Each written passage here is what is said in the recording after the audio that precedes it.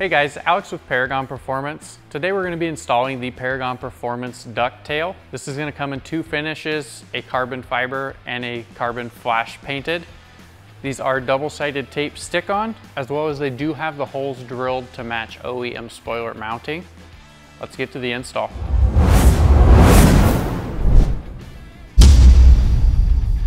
All right, so we're going to start here by cleaning the surface that the spoiler is going to actually stick to.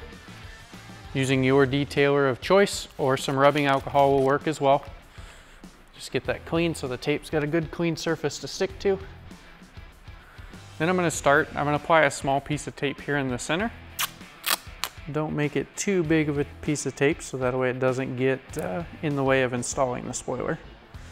We're going to take the spoiler and we're going to just set it gently on the car here. We're going to dry fit it without peeling any of the double-sided tape, and then using your fingers on the ends, just try to center the spoiler with the bumper. And then you can kind of push and hold it on there.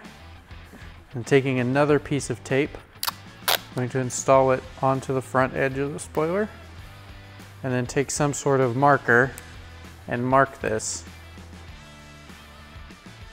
So that way you have a center line mark to reference when you reinstall it. Now that we have that done, we're going to pull it off and we're going to peel the backing off of all of our 3M tape. And we're going to get that stuck down. Okay, now we've got that all peeled and prepped. You want to use your hand here to space it up off of the car and then be able to just kind of set it against there and line your mark up as you very carefully push it onto the car. Making sure to hold it up high enough so the tape doesn't begin to stick. And then making sure that your centered mark lines up.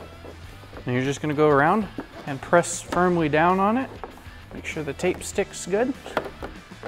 Now that we have that stuck on, just remove your tape and you're good to go.